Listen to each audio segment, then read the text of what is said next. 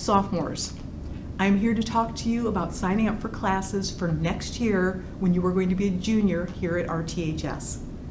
The sophomore year is probably the most complicated year in which to talk about registration because you have so many options. With that thought in mind, we ask that you're going to watch this video. We ask that you watch Mr. Wise's video, and then there's going to be an attached video on top of that for all of the KEC programs that we would ask that you watch that as well. With all of that information, then we're going to sit down and talk about what classes you should take for next year. Yes, we want you to do some pre-work basically. We want you to make some selections in Skyward. Then you will meet individually with your counselor. We're not losing that step by any means. So you will have that time to sit down and talk and think about all of the options open to you. A couple of things to think about. There are some required classes for juniors. Number one, you will have to take a year of English. They're semester-long classes, so you'll be looking for which literature class and which writing class do you want to take as a junior. You'll need a year of math, so whichever you were in this year, you would just continue that next year. For those of you who as sophomores were in geometry, you're moving to Algebra 2. If you were in Algebra 2 as a sophomore, you're going to be moving to pre-calculus or honors pre-calculus next year as a junior. You'll need social studies, so you're either going to be taking U.S. History 1, U.S. History 2, two separate classes, but they'll take the entire year, or AP U.S. History. One of those two levels of history will be required, and then you will need a year of PE. Yes, the waiver will still be in place for those of you who are in a sport or activity, and you can talk to your counselor about which semester you would be able to waive if you want to waive PE for next year. Those are the four required areas for sophomores. Here's where things get complicated. For those of you who are planning on going on to a four-year school, you need to add another year of science. You need to add perhaps another year of either foreign language, music, or art. So that's the track for those people who are going on to a four-year college.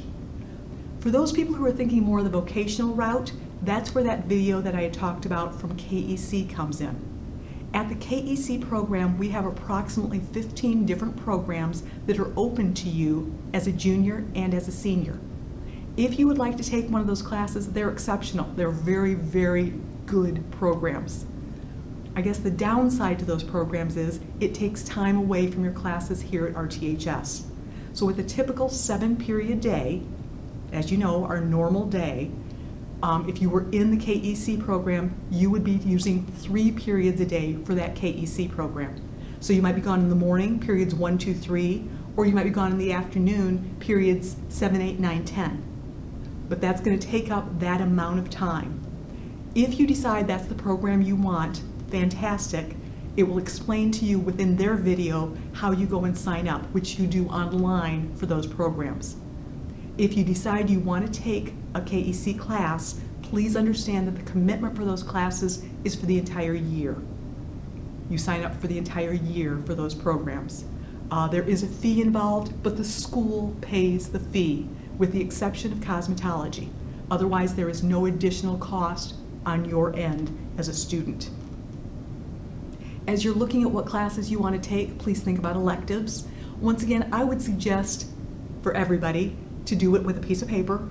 Take out your piece of paper, number 1 through 7, first semester, second semester, like we've done in the past.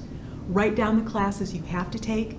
Think about whether you want KEC, and if so, take out that number of classes. Do you want a study hall? What other electives do you want to add? Please remember, 5.5 credits is the minimum you need to be done with your junior year to move up to being a senior. A credit is what you earn per semester per class that you pass.